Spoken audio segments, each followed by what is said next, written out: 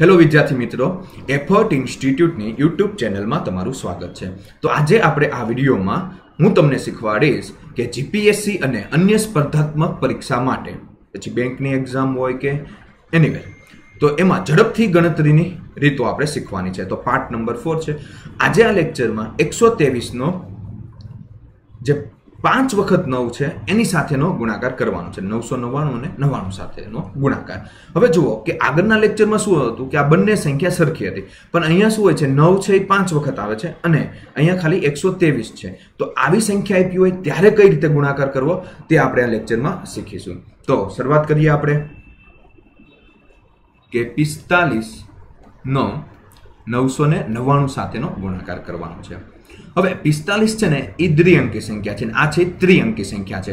તો 45 ને ત્રિઅંકીમાં સંખ્યામાં ફેરવવું હોય તો 045 લખવાનું હોય છે, બરાબર। એટલે હવે 045 લખ્યું, તેનો ગુણાકાર 999 સાથે કરવાનો છે।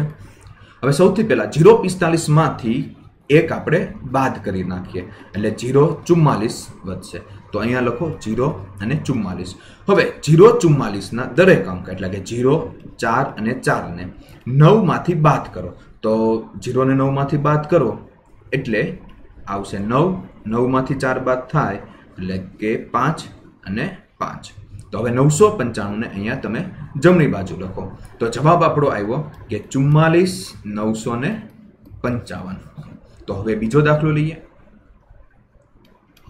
કે 888 નો 9999 સાથે ગુણાકાર।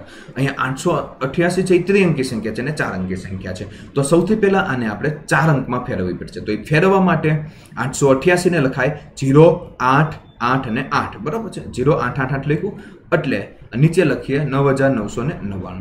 હવે કે 0, 8, 8, 8 છે એમાંથી આપણે એક બાદ કરો એટલે સંખ્યા મળશે 0887। તો તેને અહીંયા ડાબી બાજુ લખો કે 0887। હવે 0887 ના દરેક અંક એટલે કે 0 જ હોય લઈ લ્યો, 8 લઈ લ્યો, 8 અને 7 એને આપણે 9 માંથી બાદ કરવાના છે। એટલે કે 9 માંથી 0 જાય એટલે કે 9, 9 માંથી 8 જાય એટલે 1, 1 અને 9 માંથી 7 બાદ થશે એટલે 2 વધશે। તો અહીંયા 9112 લખો। તો આ આપણો જવાબ છે કે 8, 8, 7, 9112। એકદમ ઝડપથી તમે આ ગુણાકાર કરી શકો કે જેનાથી કોઈ પણ જીપીએસસી ની એક્ઝામ હોય, બેન્કિંગની એક્ઝામ હોય કે જીઆરઈ હોય, કેટ હોય તે એક્ઝામ તમે સરળતાથી ક્રેક કરી શકો છો। પછી હજી એક એક્ઝામ્પલ આપણે લઈએ કે 123 નો 5 વખત 9 લેવાના છે એની સાથેનો ગુણાકાર। તો અહીંયા તો 3 અંક છે અને અહીંયા 5 અંકની સંખ્યા છે, તો હું આ 3 અંકને 5 અંકમાં ફેરવી નાખીશ। તો 0, 0, 123 થઈ ગયું। પછી અને અંદર લખી દઈએ। હવે આજે 0, 0, 123 માંથી એક આપણે બાદ કરીએ એટલે મળશે 0, 0, 122। તેને આપણે ડાબી બાજુ લખી દઈએ 122। હવે છે ને કે આ બધા જ અંકને એટલે કે 0, 0, 1, 2 અને 2 એને 9 માંથી આપણે બાદ કરીએ, બરોબર છે। એટલે કે અંક છે 0, 0, 1, 2 અને 2 આ અંકને 9 માંથી બાદ કરો તો આપણને મળશે કે 9, 9, 9 માંથી 1 જાય એટલે 8, 9 માંથી 2 જાય તો 7 અને 7 એટલે કે 9, 9, 8, 7 અને 7। તો ફાઇનલી જવાબ આવશે કે 1, 2, 2, 9, 9, 8 અને 7 અને 7। તો કેલ્ક્યુલેસ થી નહીં પણ ઝડપથી આપણે આ ગુણાકાર કરી શકાય છે। પછીનો દાખલો લઈએ કે 162 નો આપણે 9999 સાથેનો ગુણાકાર। તો આ 3 અંકની સંખ્યા છે એને પહેલા 4 અંકમાં ફેરવીએ એટલે કે 0, 1, 162 નો 9, 9 અને 9999 સાથેનો ગુણાકાર। તો 0, 162 છે એમાંથી -1 કરો એટલે કે 0, 161 મળ્યું। હવે આ જે 9 છે એમાંથી આ બધા જ અંકો જે છે એને બાદ કરો, પણ સૌથી પહેલા 0, 161 આપણે ડાબી બાજુ લખી દઈએ। હવે 9 માંથી આ અંક એટલે કે 0, 1 અને 6 અને 1 ને બાદ કરો તો મળશે 9, પછી 8, પછી અહીંયા 3 અને 8 એટલે કે 98 38. તો અહીંયા 98 38. તો આપણો જવાબ છે 1 6 1 9 8 3 8. ફરીથી એક દાખલો લઈએ કે 5 5 5 અને 5 નો 1 2 3 4 અને 5 વખત 9 છે તેની સાથેનો આપણે ગુણાકાર કરીએ. તો હવે સૌથી પહેલા કે આ જે છે 4 અંકમાં સંખ્યા છે, અહીંયા 5 છે, તો આને પહેલા 5 અંકમાં ફેરવી દઈએ એટલે કે 0 5 5 5 અને 5. હવે બીજું સ્ટેપ છે કે 5 વખત 9 લખી દો. હવે આ 0 5 5 5 છે એમાંથી એક છે એ માઇનસ કરો એટલે સંખ્યા મળશે 0 5 5 5 અને 4 મળશે. હવે આ બધી જે સંખ્યા છે એને આ બધા જ આના અંકોને એટલે અંકો થશે 0 5 5 5 અને 4 એને 9 માંથી આપણે બાદ કરવાના છે. આ 9 માંથી બાદ કરો તો આપણને મળશે કે 9 માંથી 0 જાય તો 9, પછી 9 માંથી 5 જાય તો 4, 9 માંથી 4 જાય તો 5.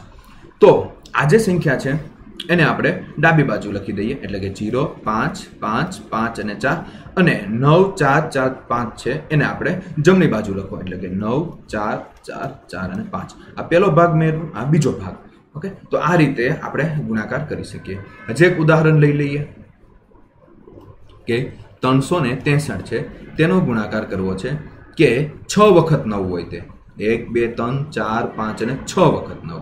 તો આ તો 3 અંક છે, અહીંયા 6 અંક છે. તો સૌથી પહેલા આને આપણે ઉપર 363 ને 6 અંકમાં લખીએ એટલે કે 3 0 ઉમેરવા પડશે અને 363 થયા. બરાબર. હવે એને 6 વખત 9 સાથે ગુણાકાર કરો. હવે પહેલું સ્ટેપ છે કે 0 0 0 363 માંથી 1 બાદ કરો એટલે મને મળશે 0 0 0 362. હવે આના છે બધા જ જે અંકો છે એટલે કે 0 0 0 3 6 અને 2 ને 9 માંથી બાદ કરો. તો 9 માંથી 0 જાય એટલે કે 9 9 9 9 માંથી 3 જાય તો 6, 9 માંથી 6 બાદ થાય તો 3 અને 7. તો આ ભાગ જે છે એને તમે ડાબી બાજુ લખો એટલે કે 0 0 362 અને 999 અને 637 છે એને જમણી બાજુ લખો એટલે કે 999 અને 637. બરાબર. તો જવાબ ફાઇનલી આવ્યો કે 362,999,637. હજી એક પ્રેક્ટિસ માટે પ્રોબ્લેમ લઈએ કે 1 0 1 0 1 આપ્યો છે એનો આપણે 7 ટાઈમ્સ 9 એટલે 1 2 3 4 5 6 અને 7 વખત 9 હોય તેની સાથેનો ગુણાકાર છે. ઓકે, આગળના વિડીયોમાં શું હતું, આ બંને સંખ્યા સરખી હતી, પણ આ જે વિડીયોમાં શું આપણે શીખવાના છીએ કે અહીંયા 7 9 છે, ઉપરની સંખ્યા તેનાથી ઓછી હોય તો ત્યારે આ ગુણાકાર કરવા માટે બંનેને પહેલા સરખા અંકોમાં ફેરવવી પડે. એટલે કે અહીંયા 5 અંક છે તો એને 7માં ફેરવવા માટે આપણે 2 0 આગળ ઉમેરી દઈએ. આ થઈ ગયું. હવે છે ને એનો ગુણાકાર નીચે લખીએ 7 વખત 9. પહેલું સ્ટેપ છે કે આ જે સંખ્યા ઉપર આપેલી છે એમાંથી એક આપણે માઇનસ કરી દઈએ એટલે કે 0 0 1 0 1 0 0. બરાબર, એક માઇનસ કર્યું. આ સંખ્યાને આપણે ડાબી બાજુ લખીએ 0 0 1 0 1 0 0. ઓકે, હવે આ 9 જે છે એમાંથી આ સંખ્યાના બધા જ અંકો એટલે કે 0 0 1 0 1 0 0 0 ને આપણે બાદ કરીએ તો આપણને મળશે કે 9 9 8 પછી 9 8 અને 9 અને 9. આ સંખ્યાને લખી દો એટલે કે 9 9 8 9 8 અને 9 અને 9. તો આ જે છે તે 1 0 1 0 1 અને 9 9 9 9 9 9 9 સાથેનો મલ્ટિપ્લિકેશન છે.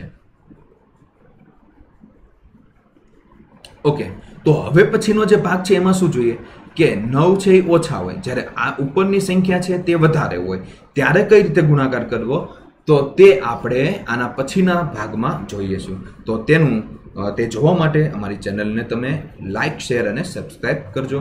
ધન્યવાદ. ફરીથી મુલાકાત લઈએ.